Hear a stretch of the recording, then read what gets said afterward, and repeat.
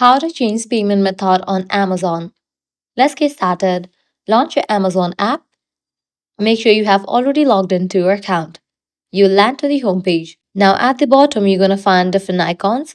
Head over to this one icon. Once you're on this page, scroll down.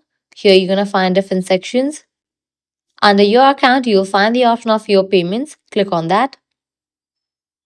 Once you're on this page, here you're going to find different payment methods of yours that you have added to your Amazon.